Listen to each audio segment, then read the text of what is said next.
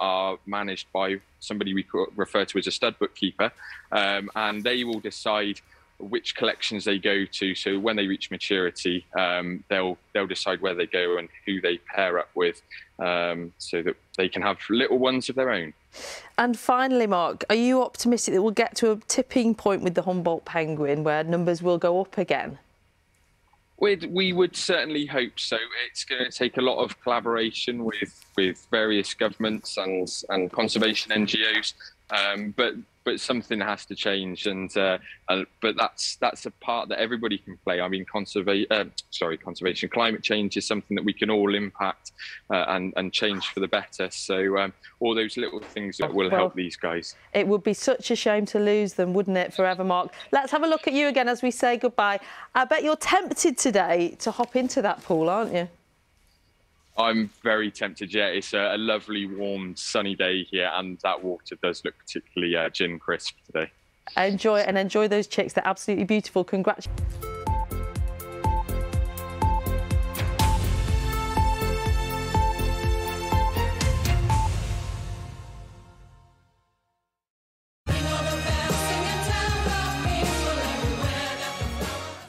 Let's see what's on the menu today. Great food. Oh, I love it. Great tips. This is incredible. Just throw on everything.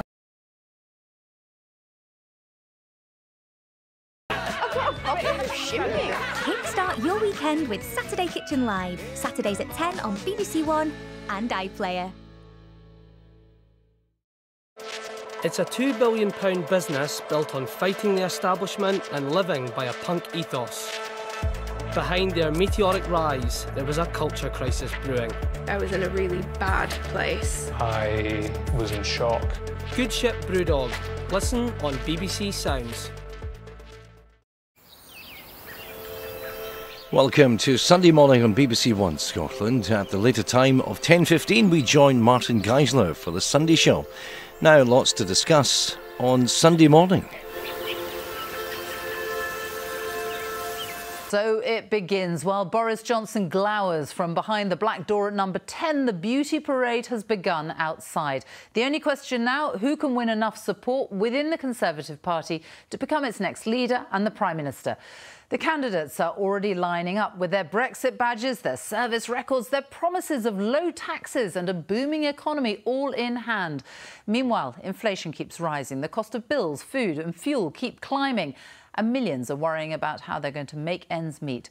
Over the next weeks, we'll be scrutinising the men and women who want to become our next Prime Minister. You won't want to miss it.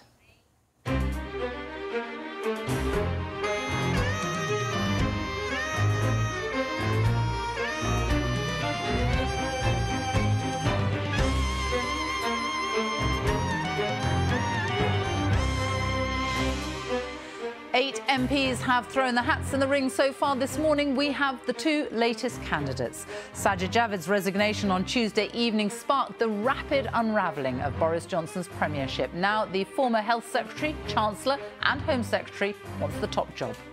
As does Jeremy Hunt, Britain's longest-serving Health Secretary, who also served as Foreign and Culture Secretary. He spent the whole of Boris Johnson's premiership on the backbenches. Will that help his pitch? Across the party divide, should the Labour be asking the Shadow Home Secretary, Yvette Cooper?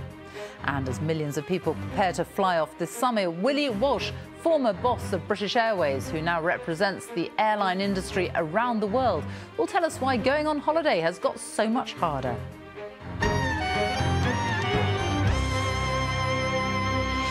Reviewing the news on a fantastically busy morning, Ian Dale, the LBC presenter who presided over the hustings for the previous Tory leadership elections where Boris Johnson won out, and the new political editor of The Sun on Sunday, Kate Ferguson.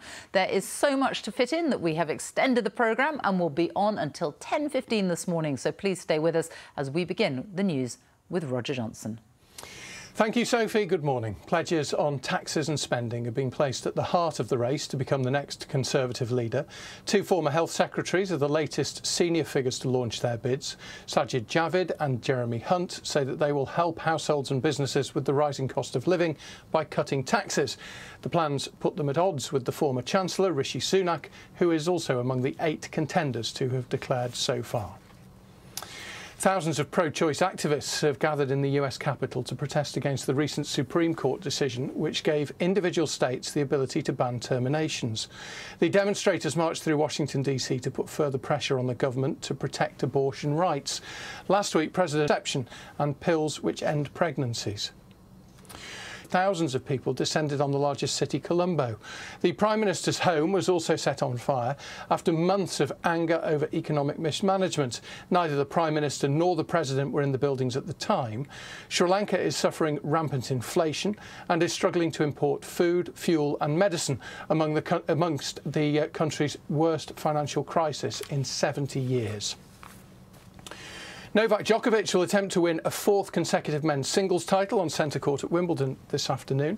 His opponent, Nick Kyrgios, is aiming for a first Grand Slam singles title. The Australian player has been fined repeatedly for his behaviour on court. The final is live on BBC One at 2 o'clock this afternoon. The next news here is at 1 o'clock. Now, back to you, Sophie. Roger, thank you very much. Let's have a look at the papers. There is an awful lot in them this morning. The Sunday Telegraph is the first one we can look at. Javid and Hunt call for massive cuts to taxation. The former Chancellor wants to scrap national insurance tax rise. Help for large and small businesses is the priority for the former Foreign Secretary. We will be talking to both of them on this programme shortly. Elsewhere in the papers, The Observer, main front page there. Bitter Johnson trying to wreck Rishi Sunak's bid to replace him. He is seen as the front runner at the moment. And The Observer says that the disgraced leader, Boris Johnson, is intent on revenge. Other newspaper front pages, The Mail, Liz Truss. I will spike Sunak's tax hike is the main story there. And Liz Truss, who hasn't yet formally announced her bid to become the next Prime Minister, is expected to do it very shortly, in the next day or two.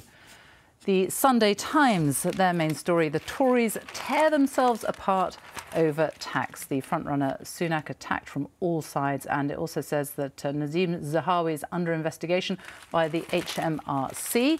The Sunday Express, new battle to save Brexit is their headline. I must also mention there the Duchess of Cambridge, who is in all the papers this morning at Wimbledon, brings a smile to Wimbledon. And finally, the Mirror, Keir Starmer, bring on the general election. He calls for an end to zombie government, is their Labour leader exclusive. Well, with me to review the papers, Ian Dale, the presenter on LBC, and Kate Ferguson, who is shortly, in a month, to be political editor of The Sun on Sunday. I don't think I'm right in saying that. Good morning to both of you. Thank you very much for joining us. I mean, what a lot to get through. Extraordinary array in the newspapers this morning, and you would like to start with?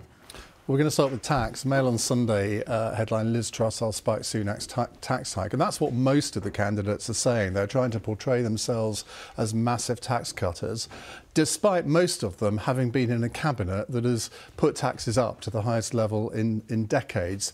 And none of them are explaining how they're going to pay for this.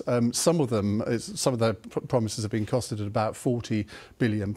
Well, that's a huge amount of money. It's nearly as much as we spend on the whole of the defence budget every year. So I think there's going to be a lot of scrutiny on the issue of tax. But I mean, Liz Truss, she's seen as possibly the main challenger to Rishi Sunak at the moment. And both of those two are going to go hammer and tongs and may well knock each other out, actually, in the end. And Liz Truss, we're expecting her to announce that she is running in the next 24 hours. National insurance, a reversal of that is one of the main planks of her campaign. Yeah, exactly. As Ian says, most people, well, basically all the candidates are going to go hard on that they're going to cut tax. The only candidate that's not is Rishi Sunak, which is perhaps a bit obvious given he was Chancellor when they were raising tax. There's slight variation in what they're saying. Most of them is promising to cut corporation tax. So this big push to get businesses to come and invest here. Obviously, our economy is shrinking at the moment. Desperate need to put rocket boosters under it. Dividing lines about whether or not you cut income tax next year, fuel duty and the NICS hike. So Liz saying she'll spike the NICS hike. I think Saj is saying that too, which is interesting because he was Health Secretary when it was being brought in.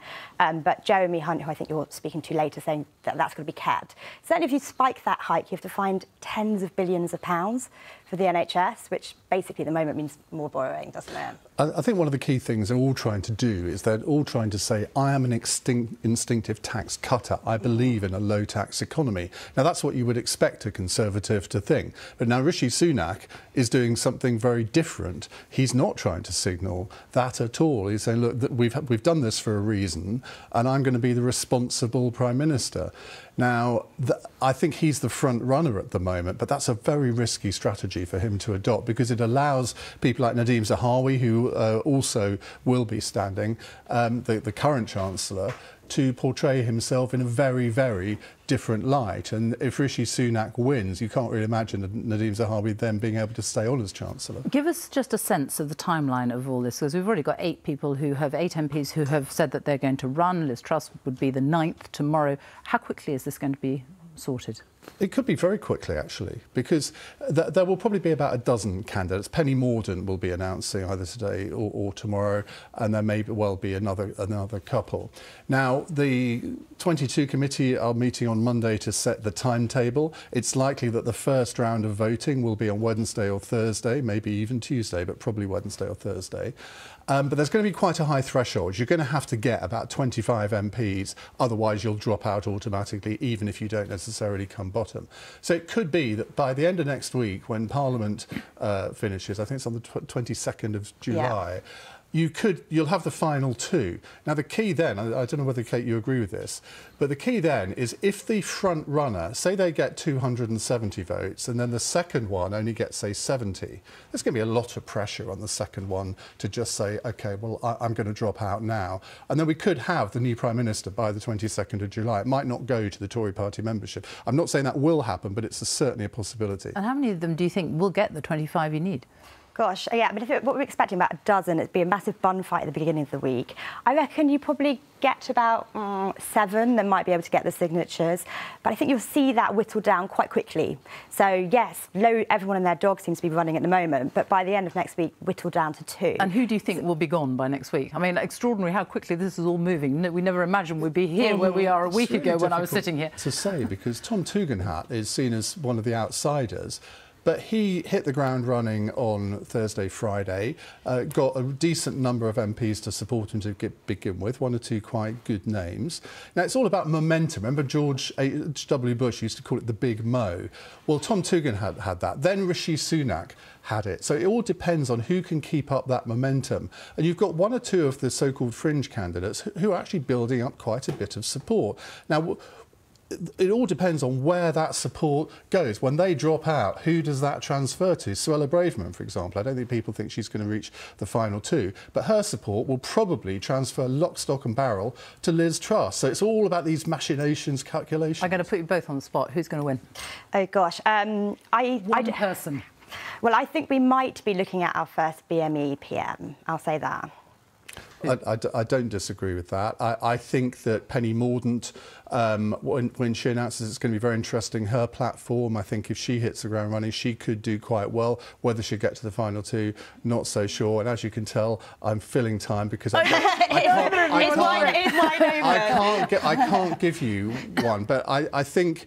It is wide open, though. It is wide open, yeah. The fact is, of the 12 candidates, 5 are from an ethnic minority background, 5 are female. Now, that is quite something, I think, for a modern-day Conservative party. They had the first woman Prime Minister, they had the first Jewish Prime Minister.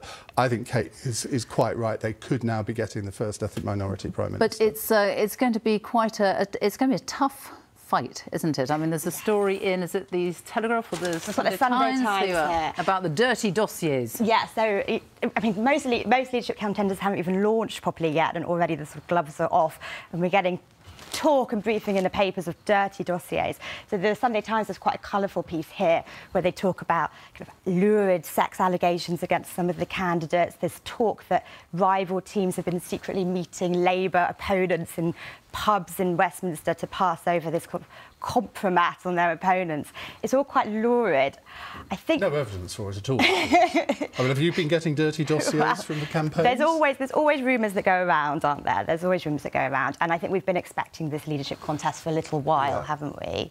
Have you had any of the dirty dossiers yet? No, and I was involved in the 2005 campaign when I was working for David Davis, and there were 5 different candidates then. There was a lot of camaraderie among the campaigns in that. There was no sort of dirty tricks. In fact, when there was a dirty trick story about David Cameron and drugs, David Davis went to squash it immediately. It didn't come from us, nothing to do with that, and it genuinely wasn't. So I take a lot of this, frankly, with a pinch of salt. Some of it is the sort of thing that happens in campaigns. There will always be 1 or 2 renegades who do silly things. Yeah, certainly it's mainly gossip, I think. What about Boris Johnson? He's at Chequers this weekend. There's a piece in the Telegraph about him considering his political future. I don't know if we've got the piece here. It is somewhere. Basically, anyway, that's what it says. We know that Boris has gone to Chequers this weekend, and the big decision facing him is how long does he stay as an MP, and does he continue with his political career? Now he's no longer going to be leader and PM. It sounds like he's weighing up whether or not he's going to continue in politics. We don't expect him to stand down and spark a by-election, though. So certainly he will be here for at least a couple more years, it looks like. And I think Tim Shipman's got a long read on this too today. Oh, sorry, it's here. There we go. Where he talks about the era being the age of Boris. Boris was obviously such a huge, dominant political force, could connect with voters like no other politician could. Spearheaded Brexit, got Brexit done famously, tore down that once impenetrable red wall of Labour's. And I think the big question for Tory leadership candidates is, in a way, like, how much of the Boris legacy do they continue with? And on that, I don't necessarily mean strict policies on tax or what you spend your money on, but do they continue that realignment with the red wall? Do they continue to think they can bridge the red wall and that southern blue wall? And I think certainly whoever the next leader is, he will cast a long shadow over them in terms of his... over them, as in Boris, in terms of his ability to connect and inspire the country. Yeah, he's the most consequential Prime Minister of my adult life, says Tim Shipman. He also says in the same article that Boris Johnson is the... What does he say? He's the third Prime... Boris Johnson has... the third Prime Minister to be brought down by Boris Johnson. Yeah. So I think this is a really interesting piece in the Sunday Times, because the conventional narrative is that Boris Johnson has been the worst Prime Minister since Anthony Eden. And you can make an argument for that in some ways. But he is a consequential Prime Minister. He's somebody who Tony Benn would have described as a signal Prime Minister, not a weather vane, somebody who changed the political weather.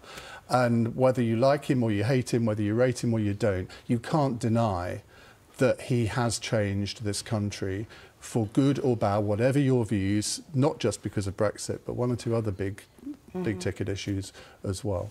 While all this was happening on Wednesday, while Boris Johnson was standing in Downing Street, there was Sir Keir Starmer at Wimbledon. There's lots of coverage, obviously, in the papers this morning about the women's final, and which has essentially been won by a Russian. Oh, there we are.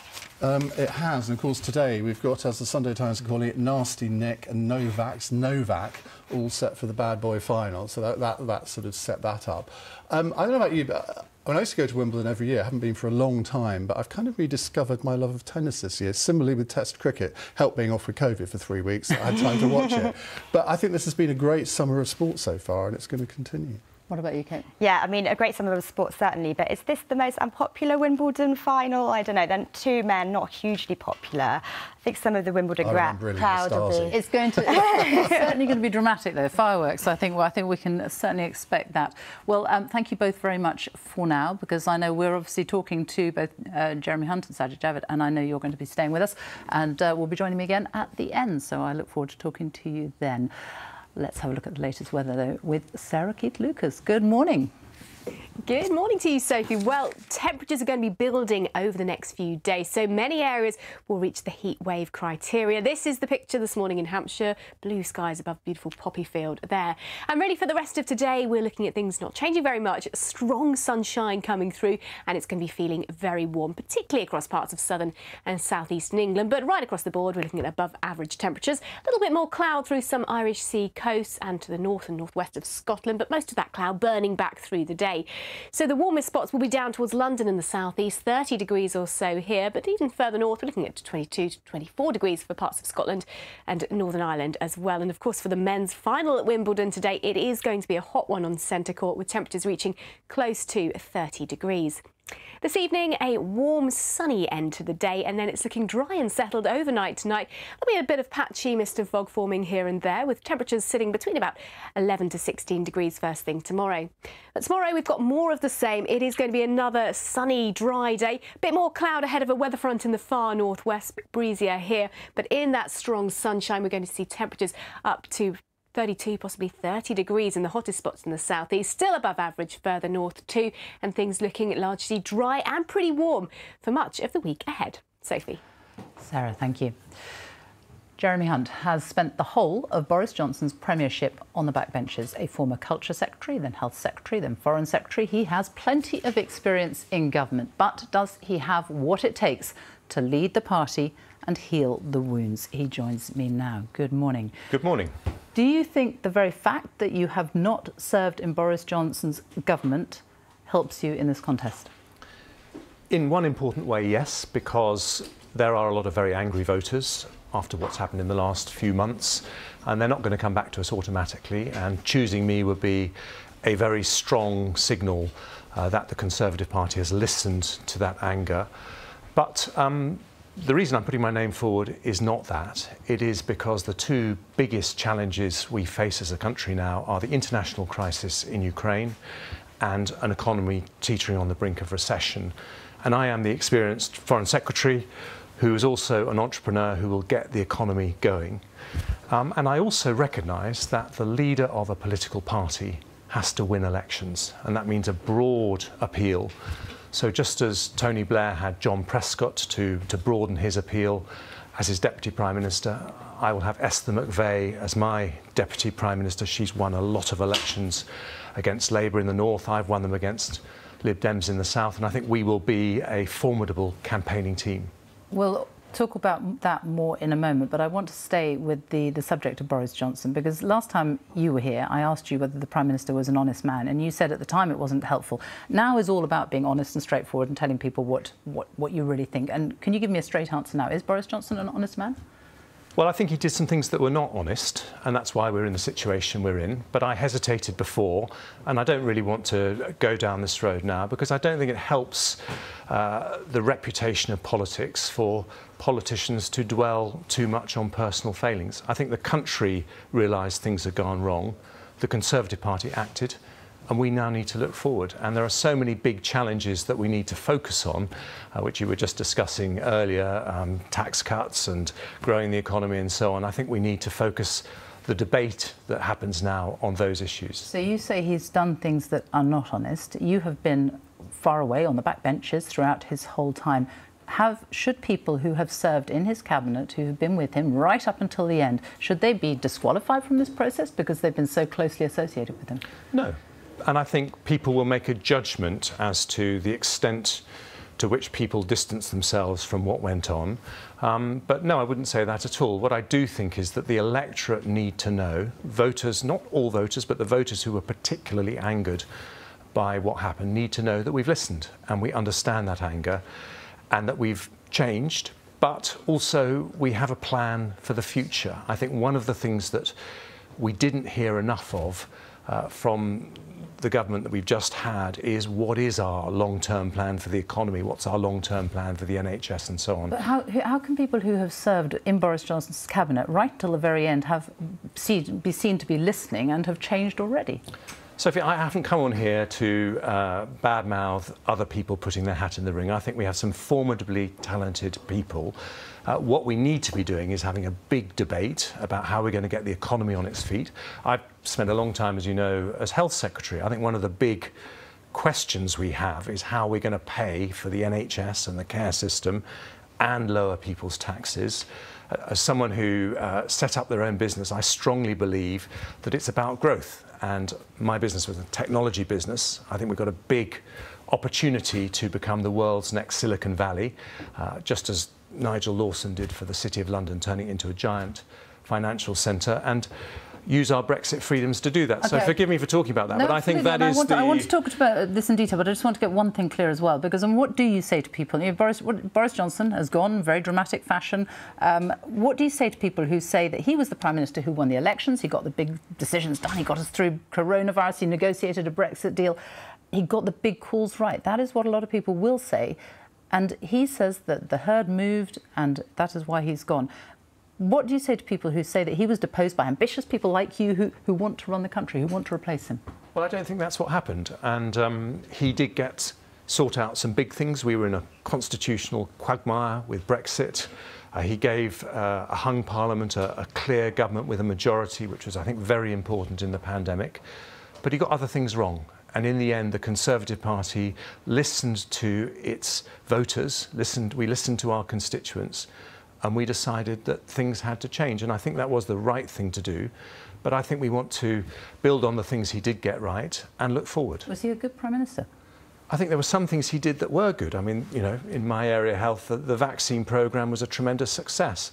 But obviously other things were very disappointing and, you know, made many of my voters in South West Surrey extremely angry. And that's why we need a new chapter. Let's talk about tax, because that is one of your big plans. And we've looked through your tax and spend plans that you have announced this morning. What we have looked at and found is that it's big tax cuts for business, not big tax cuts for families. What about the families who are trying to make ends meet? Well, no Conservative should offer unfunded tax cuts. And I think no Conservative should raise taxes either. What you need are smart tax cuts that will grow the economy. And corporation tax, I think that, you know, I set up my business because Nigel Lawson, Margaret Thatcher created a pro-enterprise environment. I was actually the only one of my friends leaving university who went off and set up their own business. And I want more people to do that. But if we're going to increase corporation tax, which is one of the biggest taxes businesses pay, so that it's more than not just Japan and America, but more than France and Germany, then people won't want to set up businesses. So but that's great for businesses who will. It's great for everyone, Sophie, because once you. It's great for businesses, but for families who are trying to make ends meet right now, what are they going to get? Well, we need to look at every support that we can give for cost of living. I haven't announced what I want to do on that yet, but so you have plans for yes, tackling cost of living. You have something. But when you cut people's personal taxes, which I passionately believe we must, it must be forever. And that means it must be sustainable on the basis of growth in the economy. And the priority, if we're going to do that, is to get the economy growing. Next year, we are scheduled to have the lowest growth of any major country except Russia. And that's what we have to turn around. That's what, with my business background, I want to really change. But you are saying that you are going to announce plans shortly for cost of living, something that will affect people trying to make ends meet. You are going to have other plans. It's not just about big business?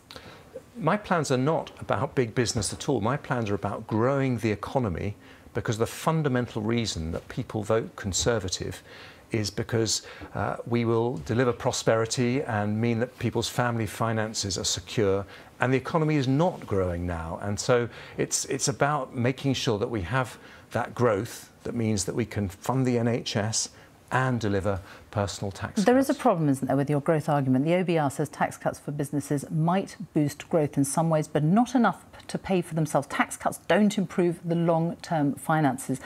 Are you going to be straight with people that actually your tax cuts will make the economy weaker and people poorer?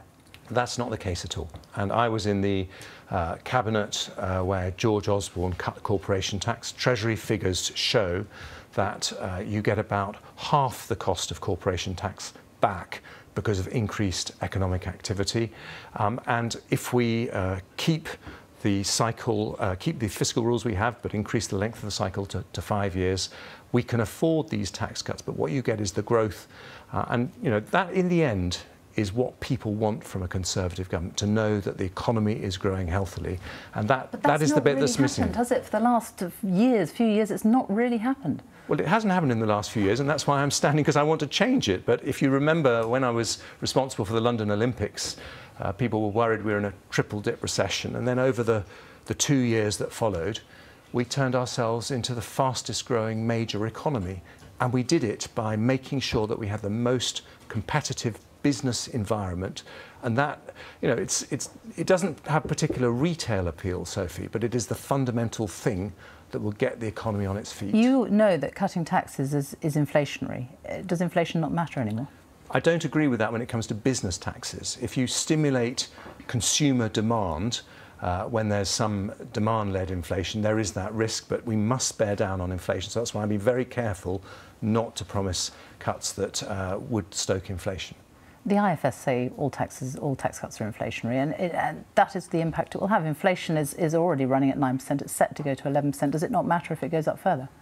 It matters greatly, and that's why I'm very careful. I think if you look at what the IFS say in detail, they will say that different taxes have different impact, but I'm very clear that tackling inflation has to be the main challenge. I'm going to be talking to Sajid Javid later on in the programme, and your plans are far less ambitious than his. He's talking about cutting income tax next year. He's talking about cutting fuel duty further. He's talking about reversing the national insurance rise. Are you being unambitious, or is he being unrealistic? Well, it's a nicely worded question, but I think the truth is that we both want to be ambitious, and I have a great deal of respect for Sajid, but I am the person who has more experience in the cabinet than any other person who's entering this race, and I have learned over the years that you must only make promises that you can keep, and the number one priority with me, with my business experience, is to get the economy growing, and that's why not necessarily the most retail tax cuts, but the things that will boost business, make us an attractive business environment, use our Brexit freedoms to turn ourselves into the world's next Silicon Valley. Those are the things that will make a real difference. What about defence spending? You want to increase defence spending. How much is that going to cost? You want to increase it to 3% of GDP? Yes, and that's over a 10-year period, and much of that is in procurement, which we wouldn't end up having to pay the bills until the second half of that period. And that's another reason why we've got to get economic growth. But security abroad, and my father was an officer in the Navy, and the reason I think that's important is because Britain has always had a special role in the world as a defender of freedom and democracy, and I want us to continue that role. What about health spending? I mean, the NHS is going to be costing 44% of day-to-day public service spending by the next election. Is the NHS overfunded? No, I think we have to be honest with people that we are, as we grow older, going to need more money to be spent on health and care, and that doesn't matter if you're in America, your insurance premiums will go up.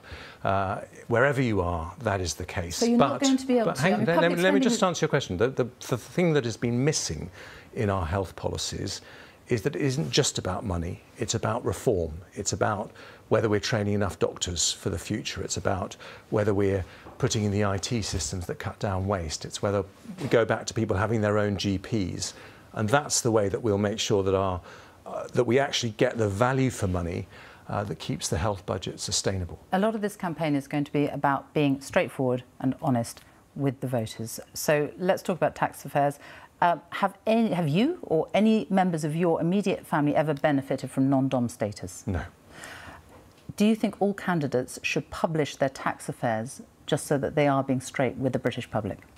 Well, I'm very happy if I proceed to the final two to publish my tax affairs, if that's what both candidates do, but I'm not going to speak for other candidates, but for myself I would have no problem doing so. What about Brexit? In the referendum you backed Remain. During the negotiations you wanted to extend the single market. During your last leadership pitch you were prepared to leave without a deal. Do you have real gut instincts on Brexit, or do you just blow with the wind? I voted Remain because I was worried about the risks, but I have never doubted for one moment that we can make a huge success of being outside the European Union, and we have now left the European Union. So the question now is not Brexit, that's settled. The question is who can make the most success of Brexit. And that's why I think we need to have a long-term plan that, for example, uses the freedom we have, total control over our own regulations, to make Britain the best place for clinical trials, for driverless cars, for innovations in making food. And that's the kind of thing which will make Brexit a terrific success. Let me just ask you a couple of really quick yes or no questions, so people really get a sense of what you're doing. Is it right to send asylum seekers to Rwanda? I think we have to stop the small boats. I support the current policy. Are you committed to reaching net zero by 2050? Yes. Will you scrap the BBC licence fee? No. Are there any circumstances under which you would allow another referendum on Scottish independence? Not in the next 10 years. Lockdown? Would you ever lock the country down again? Not for a COVID-like virus, because we have vaccines, and that means you don't need to. The problem that you have as a candidate is that you are seen as a safe pair of hands, but some will say you've got no big ideas. You're not being as radical as Sajid Javid. You haven't got the exciting plans ahead to take the country forward. Is that the problem, that your party and the country have moved on from politicians like you? I hope not, and that's why I'm standing, because I want to make the case that when you have that experience, that is a tremendous asset for the Prime Minister of our country. And what I think people know me as is someone who is a patriot, someone who knows how to unleash the incredible potential that we have as a country, but someone who will always be straight about the trade-offs that we have to get there. And we've been a country that has been willing to do difficult things to unleash the greatness that we have within, and I want to carry on that journey. Jeremy Hunt, thank you very much for talking to us this morning. And while you've been talking to us, there are now 9 of you in the fray, because Penny Mordaunt has just announced her intention to stand alongside you as well. Jeremy Hunt, thank you. And we will, of course, be hearing from another leadership candidate, Sajid Javid, just before the end of the programme, so do stay with us for that. Now to something completely different. If you tried to fly off on holiday over half-term, you will remember the queues, the huge delays, the cancellations at airports. It has led to a war of words between the airlines and the government as to who is at fault. The airlines for sacking too many staff during the early stages of the pandemic, or the government for creating uncertainty around travel during the COVID years. There is a solution, although it's not clear it really benefits consumers. The government has allowed airlines to give back some of the precious slots when their aircraft can take off and land at airports. The consequence of that, tens of thousands of cancelled flights. Well, Willie Walsh ran BA's parent company IAG until 2020. He's now the Director General of the International Air Transport Association, which represents airlines around the world. And he joins me now. Good morning. Good morning. Let's talk about the problems that people are going to have in front of them just for this summer alone. Summer holidays start shortly. How many people are going to miss out on their holidays because of all the cancellations that are being announced? Well, I think it's important to put it into context. It's not at every airport, and it's not with every airline. In fact, many airports around Europe are functioning perfectly well. There have been some challenges in the UK. It's well documented. Manchester had problems in the early stages. Heathrow certainly has difficulties at the moment. They're not meeting their basic standards, and it's clear that they can't as they go forward. I think it is right, though, that these cancellations are made early, because at least that will allow airlines and their customers to adapt to the revised schedules. So I actually expect people to be able to get away. I think there will be some disruption, but I don't think it's on the scale that we've seen to date. And I believe that there are solutions being put in place. But as far as BA goes, for example, and you ran BA for a long time, of course, BA have announced another 10,000 plus cancellations. People now who have flights booked this summer, they may not know yet that their flights have been cancelled. Well, I would hope that those flights that are being cancelled will be announced very quickly. In fact, but they haven't been announced yet, I'm surprised. I'm surprised that they haven't been announced. Certainly, I believe they should have announced it as soon as they made clear that they would be cancelling.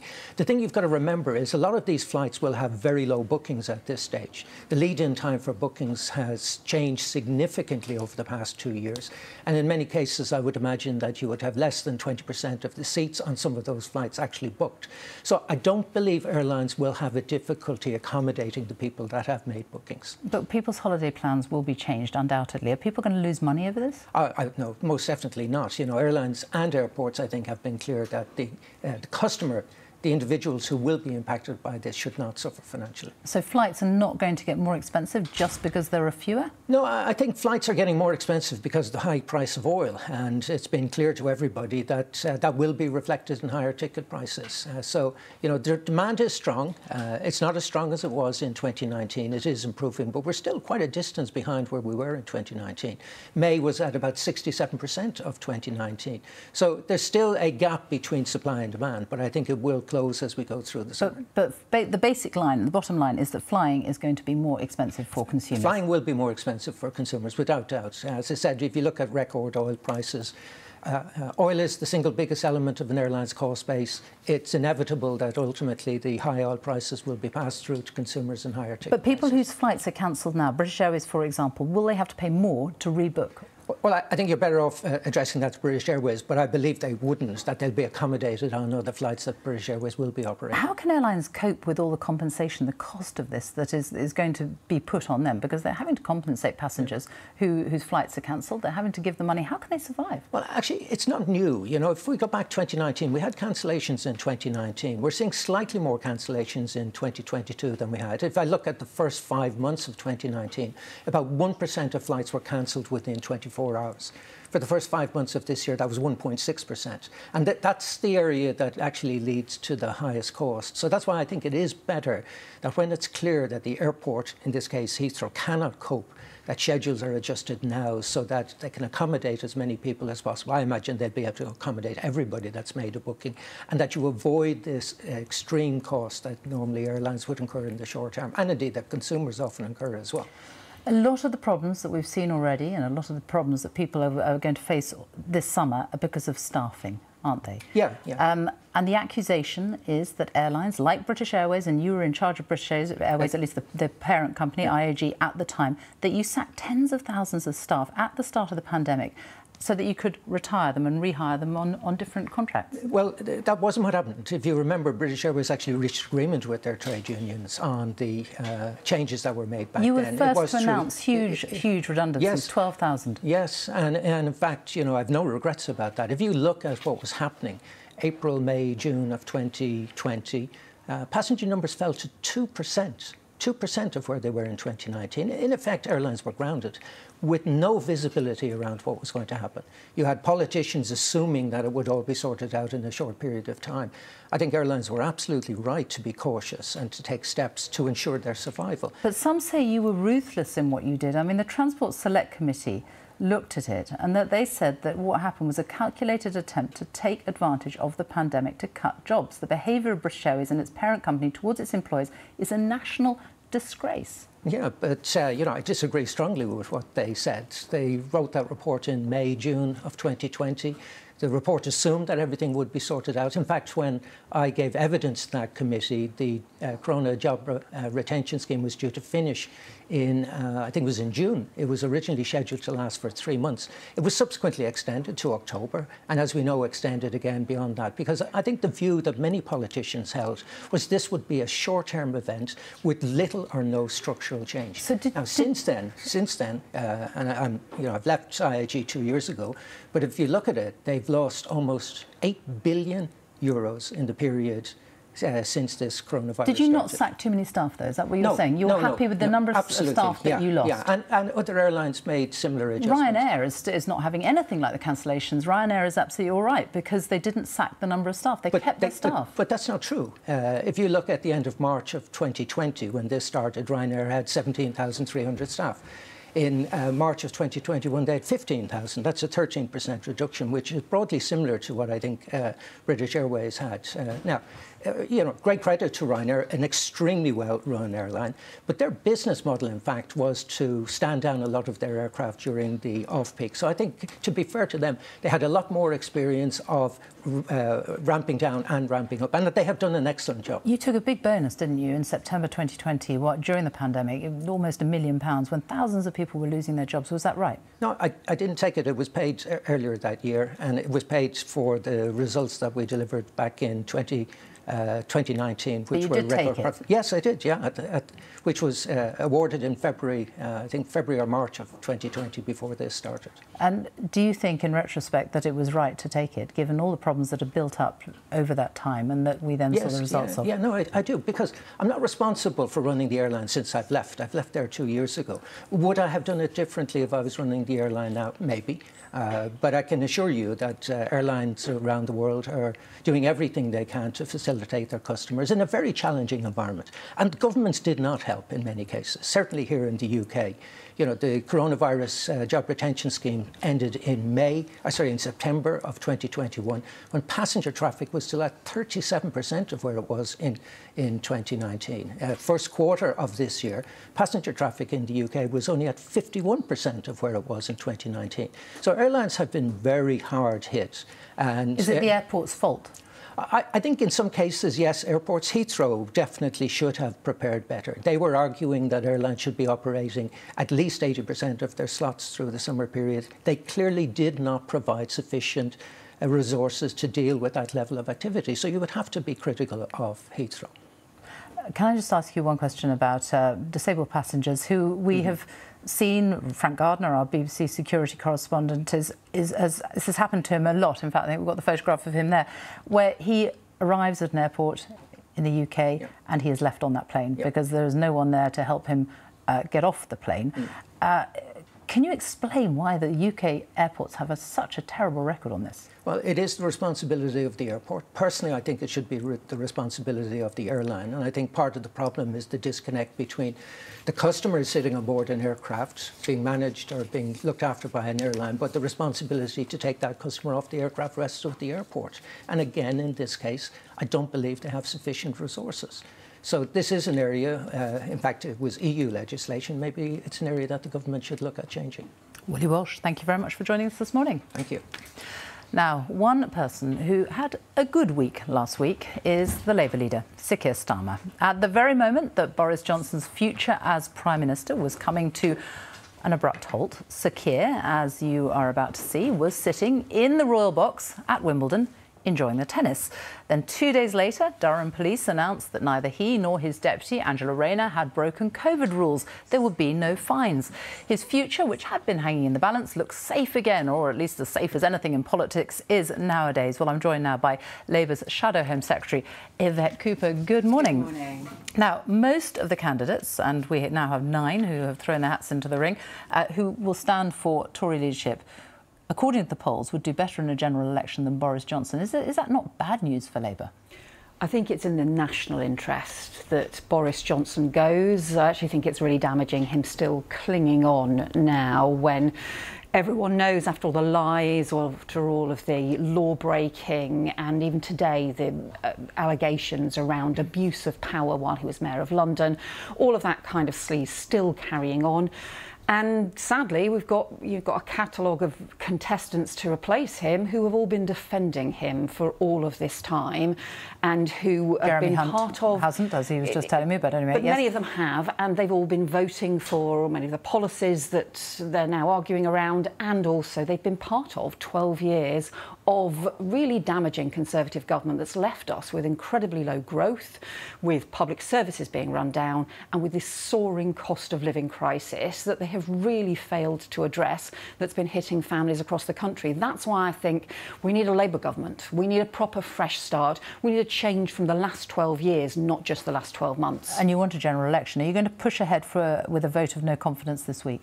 Well, we still hope that the Conservatives will do the right thing and get Boris Johnson out of Downing Street quickly, because I think nobody has any trust or confidence in what he might still do while he's clinging on to power. OK, but that doesn't look like it's going to happen, does it? So what about a vote of no confidence? So that's why we have said we think this is the right thing to do. That's why Keir said that he will put that forward, because I think that there has to be a question to all of these Conservative candidates. Do they really want Boris Johnson, after everything that's happened, to be carrying on in Downing Street through all this time? So just to be clear, can we expect Labour to push for a vote of no confidence this week? That is what Keir is proposing, but we are hoping that the Conservatives will address this at their meeting tomorrow and will make sure that Boris Johnson leaves Downing Street now. in order to win a vote of no confidence, you'd need 37 Tory MPs around that to vote against their own government. It's not going to happen, isn't it? It's a waste of time. So shouldn't you, as the Labour Party, be devoting your time now to focusing on the things that really do matter to the electorate, helping people with the cost of living?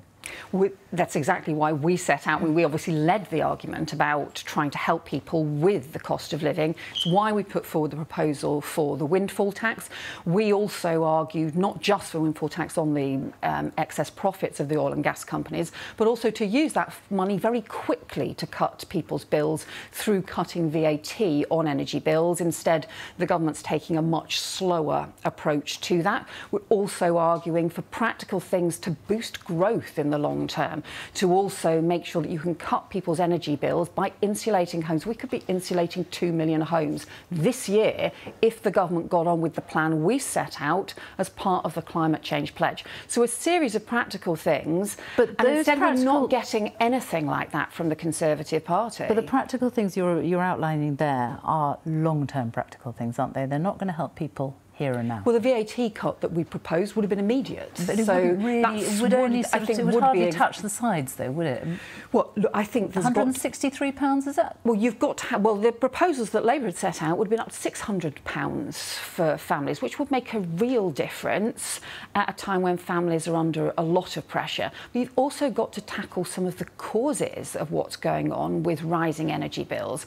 That's why Rachel Reeves has set out a proposal for the Climate Investment Pledge, which is actually about tackling at source some of the rising costs of energy and actually making sure we can also move to a cleaner, greener future. And that again is long term, that we're not hearing from the government. And but again, that it's could long be term. Done immediately. You could help 2 million households pretty much straight away with their energy bills this year. Millions more are going to need help. I mean, energy bills are looking like they're going up £1,200. And we've led the argument on that, and we'll continue to do so as well. And what people want to know now, I mean, that general election is, what, 2 years away at the most?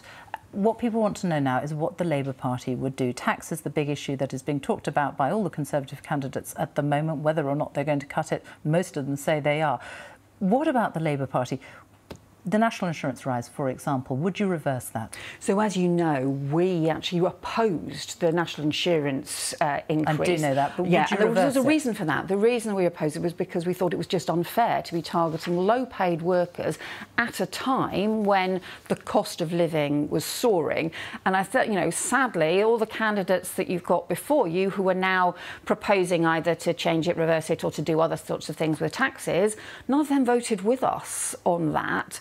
And I don't think any of them have put forward any costed proposals. I'm sure you'll be asking for them for their costed proposals of what they're actually going to do. And while they've been talking about being a low tax party, they've all been voting for 15 tax rises. But at the heart of it, if you really want to do something about tax or about public spending, you've got to get growth.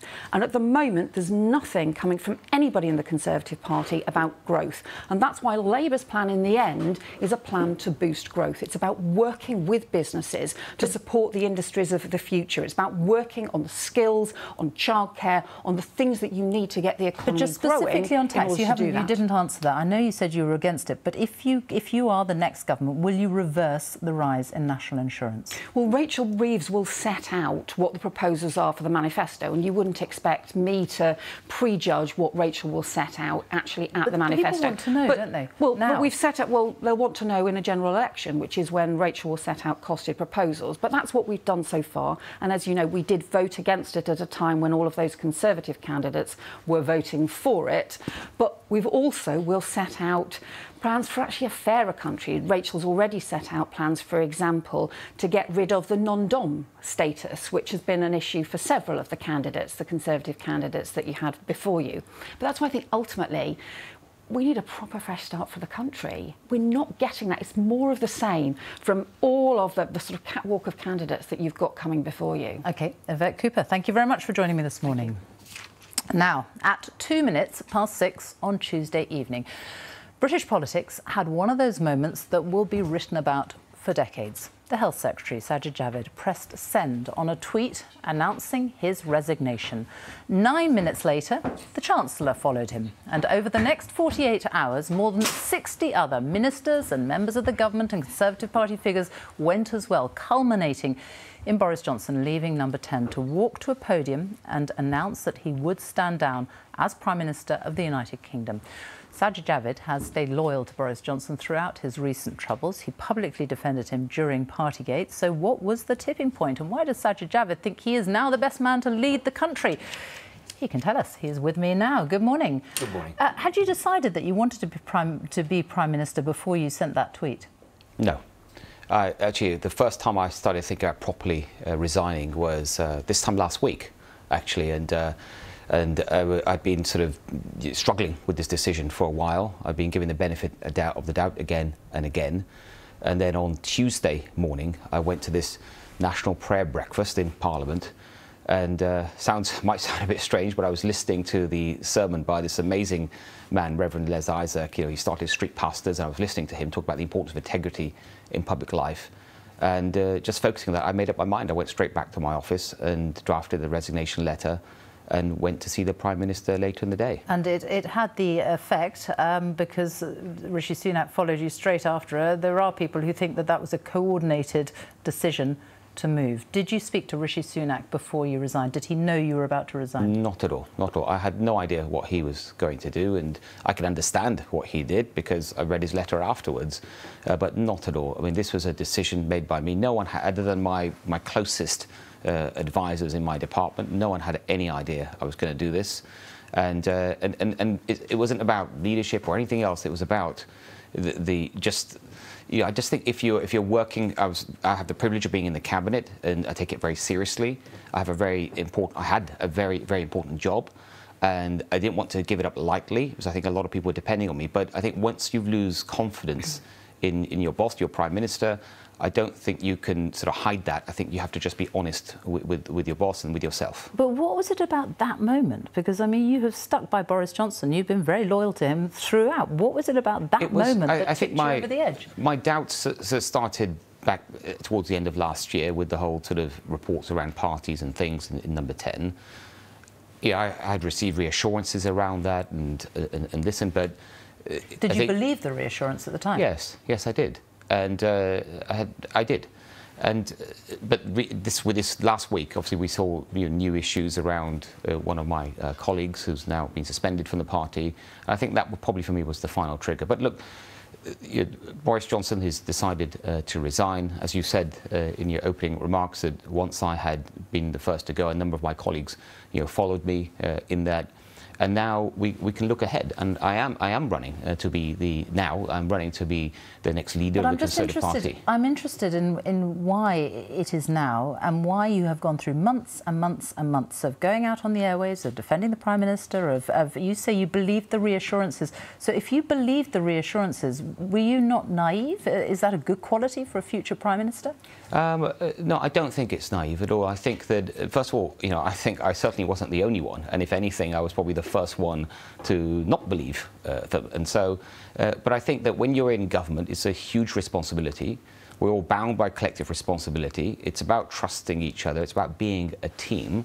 And that, for me, is from day one has been the priority. And I think it's important when you hear things, think things that you think might not quite be the case, to give the benefit of the doubt. And I think it's really important, because actually walking out of your job is a really big thing to do. And I have done it once before, and that was also with Boris Johnson. And on that occasion, it was over a dispute over my advisors and who I could hire, and I left, and I was proven to be right for the reasons I left. And so doing it again, it really weighed on me heavily. It's doing something like that again with the same Prime Minister. So I had to think about it very, very carefully. Integrity is the word you use. You have used, you keep using it. You read the Sue Gray report. Why didn't you resign then if it is all about integrity? You saw what she said. Because I honestly, Sophie, throughout that period, I was giving the benefit of the doubt. And I think... But again, I mean, does that not seem naive? This is an official report. Sue Gray wrote that report. She went into it in great detail, yet you gave him the benefit of the doubt. I think it was the right thing to do, to give the benefit of the doubt, because if I'd walked out of my job, which I believe is one of the most important jobs, the job I had in government, you're running our health service, dealing with the impact of the pandemic, the recovery of the NHS, our social care reforms, so many people rely on you. And I took that job very, very seriously. I achieved a lot in that short time that I had working with my team, and I wasn't going to walk out on them and all the people that depended on me so lightly. So when you went out on television, when you went out on radio, did you always tell the truth? You always believed exactly what you've been told by the Prime Minister? You saw all the pictures of the parties, you saw you read what had been going on. I trusted what I was being told. So you told the truth? Yes, and I trusted what I was being told, and it turns out some of the things I was told, and I said this quite clearly in Parliament when I made my statement, that didn't turn out to be true. Now, I don't know why someone would have said something to me that wasn't true, but that's a question for them. But I trusted what I was told, and that's why I think looking ahead now, this is so important. So I do want to be the next leader of my party and the Prime Minister of our great country, but I think the next leader, whoever he or she is, there's going to be a need to show that you have integrity. I think the British people want to know that the man or woman at the top can be trusted. I think that people are going to be looking for experience, because this isn't an entry-level job. There's a crisis at home, there's a crisis abroad.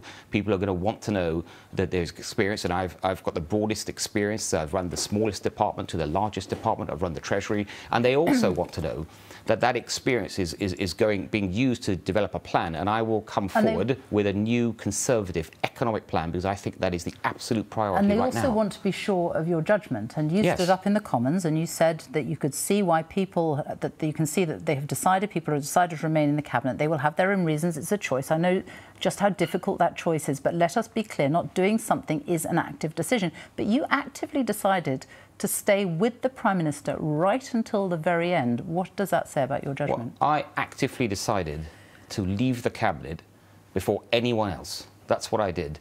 And everyone else after that, they followed, including the Chancellor and others, but I did that first. So another question might be, why did some 50 other people wait? And they will have their own reasons, and I respect their reasons, because it was a difficult decision for me. It was difficult for them, but I'm led by making what's right for me. I've got to live with my own values and principles, and that is what I did. I did what was right for me. Right, but now that decision is made, we do need to look ahead and think, how do we deal with the challenges that this country faces? Because they are immense. Let's look ahead now, because tax cuts is your big thing. That's what you've come out with. That's what I'm talking about today. Absolutely what you're talking about today. And you are suggesting big tax cuts. You're going to reverse the national insurance increase, which was there to fund the health service, which you've been in charge of, and the social care system, so that money goes from that.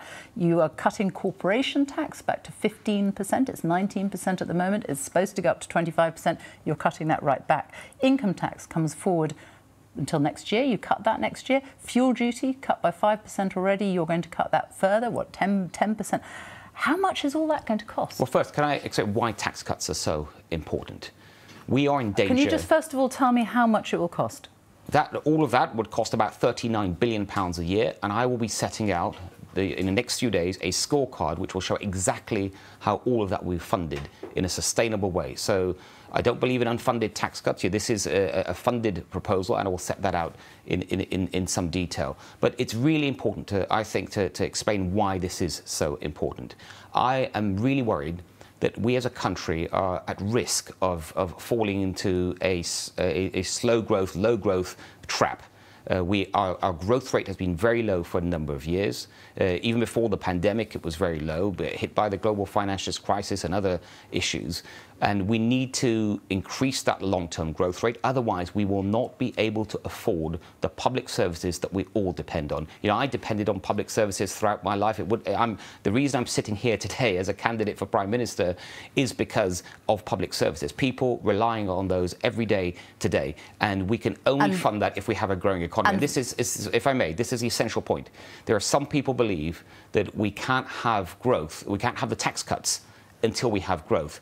I don't think that is right. I think you must start with the tax cuts to kickstart the growth. It's not just tax cuts, you need more, but you need the tax cuts. And the maths is absolutely crucial here. I'm just looking at the figure you've just given me. For all those cuts, national insurance, corporation tax, income tax, fuel duty, you say it's going to cost £39 billion. But, I mean, the OBR says that just simply reversing the increase in national insurance and simply scrapping the corporation tax rise, not even cutting it, just scrapping it, that alone will cost 36 billion. So that leaves you 3 billion to play with.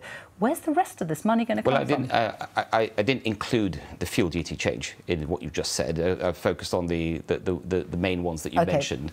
And it is, you're right, it's about the corporate, it's about scrapping the increase in the corporation tax. Absolutely, but where does the rest of that money come from? Well, the funding will come out, and as I say, I will set out more detail, and I think it's really important that anyone that talks about tax cuts sets out exactly how they're going to fund it.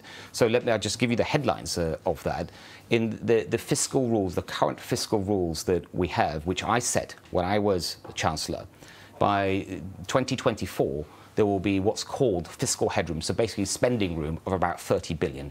I think the priority of that 30 billion should be tax cuts. You know yourself, with the fiscal, that fiscal headroom, that is based on predictions, and those predictions can change very quickly, can't they? So that is money in the future. That isn't money that's there, that's money in the future. And that can change very, very quickly, and suddenly it's not there. All tax decisions, all economic policy is based on what you call predictions, OBR will call forecasting. Of course. And let me be clear. This isn't a risk-free way. Whatever you decide on economic policy has risk, whichever way you go. But I think the much greater risk is not having the tax cuts. That's a much riskier route to go down. It's not risk-free, it's a massive risk, isn't it? Well, the greater risk is not having the tax cuts. Because if we don't have the tax cuts, we won't get the growth. And if we don't get the growth, we won't be able to sustain the public services. That's a much greater risk. In all my time in government, I've never come across a decision, especially the big decisions, that don't involve risk, one or the other. Doing nothing is a risk. And so it takes experience and courage to make the big decisions and to get them right. And my view is very firm on this. We cannot fall into a low-growth trap like many other countries have across Europe. We must cut taxes. Alongside that, of course, we must invest in skills and infrastructure. We must change regulations and make them more business-friendly, including taking advantage of Brexit. All of that has to happen as well. But it starts with tax cuts. If we don't do the tax cuts, not just for growth, but also right now to support people that are dealing with the cost of living challenges, which are immense, then we won't get the growth and our public services will not be sustainable. So you're saying it's a risk, but it will also involve spending. Where else are you going to cut? You're talking about cutting 1% in Whitehall spending. What departments are you going to cut? Which budgets are you going to cut? How much of an impact will it have on NHS, on teachers, on schools, on public sector pay? I could answer that. I will ask for, by 2024, efficiency savings from every department, including the health department. And let me give you a really practical example about how I believe it can be done. When I came into the health department, I'd been long looking for savings from the health department, by the way, especially when I was Chancellor. And I was told there were none more. I came to the health department. Within the first 4 weeks, I identified 3 quangos that could be scrapped and their functions moved into the NHS, saving 6,000 jobs and £1 billion a year. I did that in the first 4 weeks. So what's confusing is that you've been health secretary and you asked for a tax rise. You wanted this national insurance hike to pay for health service, pay for care, and now you're saying that actually you can cut in those departments, that the NHS, you will make cuts in those departments. No, let me be clear, because this is really important that it's understood, as I've set out my plans, is that what I'm talking about is prioritising tax cuts and part of the funding for that coming from efficiency savings. I believe that in government, with the spending that we've got, that we can have more efficient government. And I know how to do it. I've run more departments than anyone else. I know how to do this. I run the biggest spending department, and I've done it already. Now, going to the levy, because you asked me a very good question about the levy, my job as Health Secretary was to make sure that we had the resources to meet the promises we made on healthcare and social care.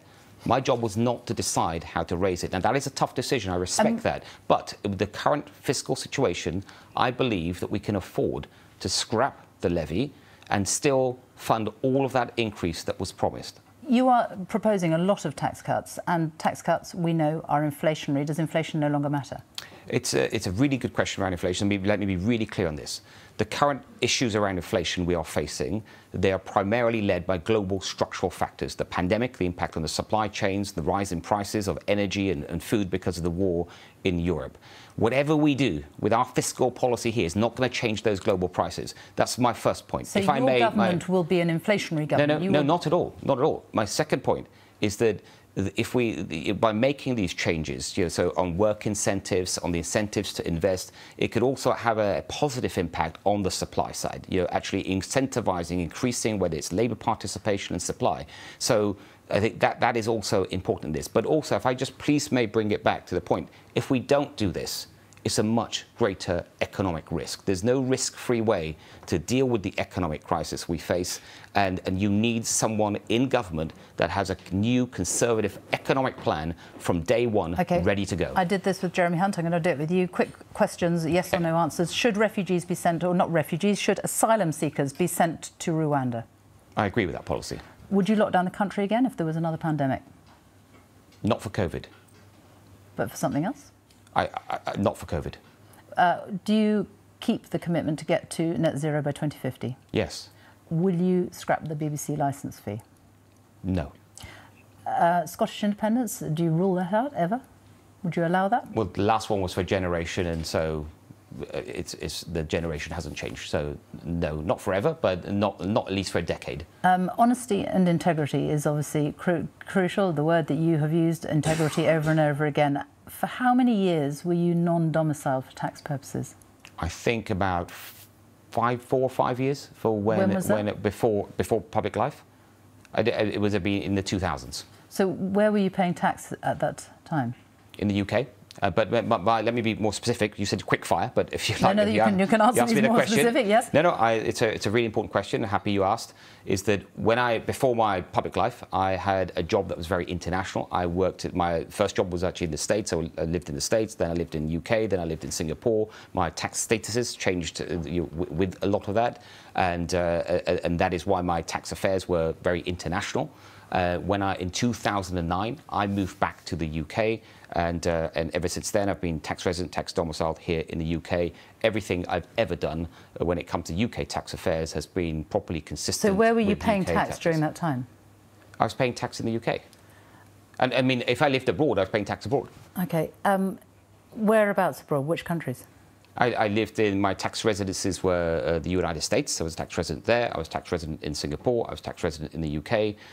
But because I was moving around, there will be, at some points I would also travel a lot for business. That might affect my tax, where I might pay tax as well as I move around for business. It's not unusual for someone's working in the financial world to have an impact on their tax. It's not unusual to have a tax accountant that would give advice on how to make the various tax returns in different jurisdictions.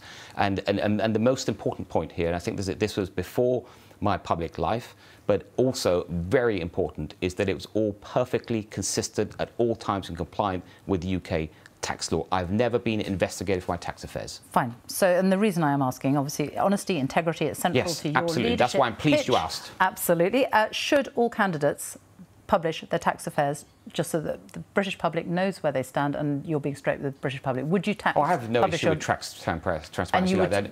I think if I get in the final two candidates should be quite open about their tax affairs. You voted Remain. To make Brexit a success, do we actually have to change standards? Do we have to, for example, accept hormone-treated beef to get a trade deal with America?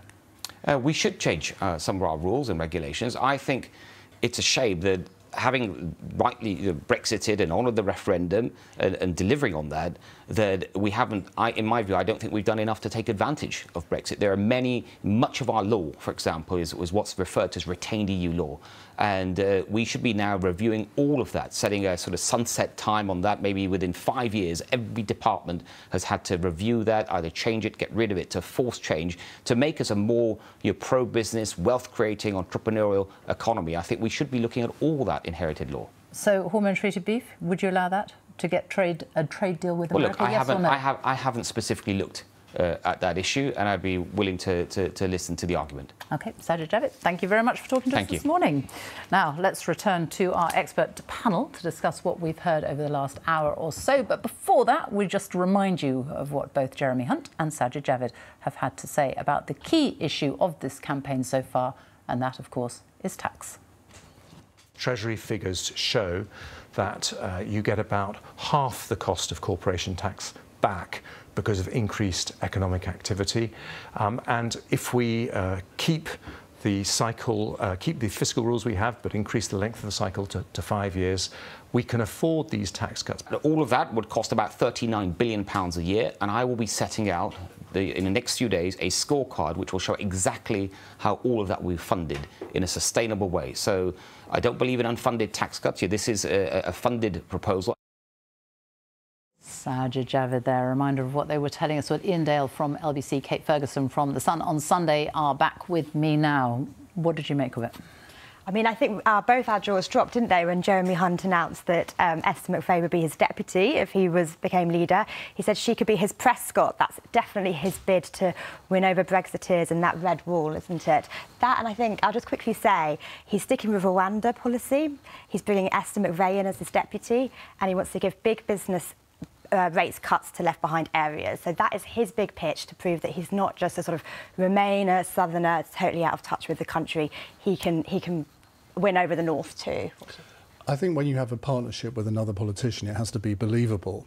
And it reminded me back in 1997, when there was a leadership campaign then, when Ken Clarke allied himself with John Redwood. Nobody believed a word of it.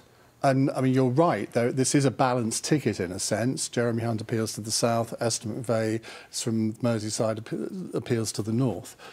But I think a lot of Conservative MPs are going to think that is a bit odd. And when you're pitching yourself as the change candidate that's got nothing to do with the Boris Johnson government whatsoever, and then you also commit yourself to following the Rwanda policy, again, Tom Tugendhat will have been watching that and licking his lips, I would have thought. But then again, I mean, he may support it. I don't know. But if you're pitching yourself as the change candidate, it's a bit of an odd thing to do. And what about the tax issues, the tax claims and what they're going to do? Do they add up? Well, I think a lot of those claims are going to unravel because, I mean, you had a long conversation there with Sajid Javid about, well, how does it all add up? And he was, I would say, semi-convincing on a lot of his answers on that.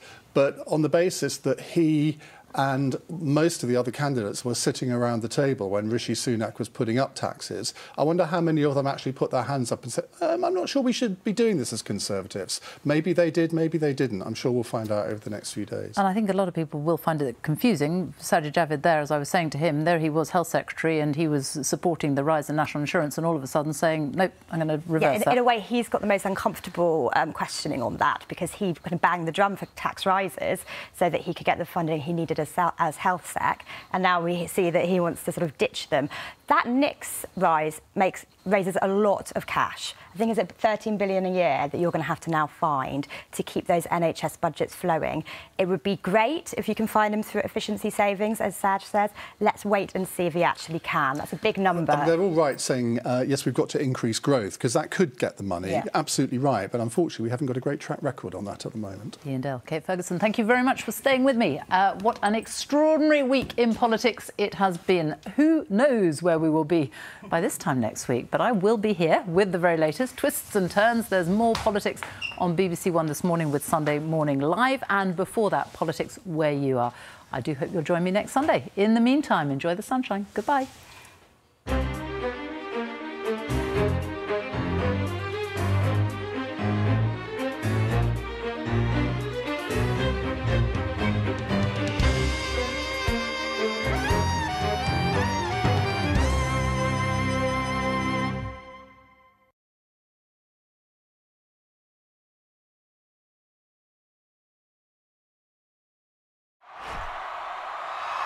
Lunatini, The Snuts, Wolf Alice, Be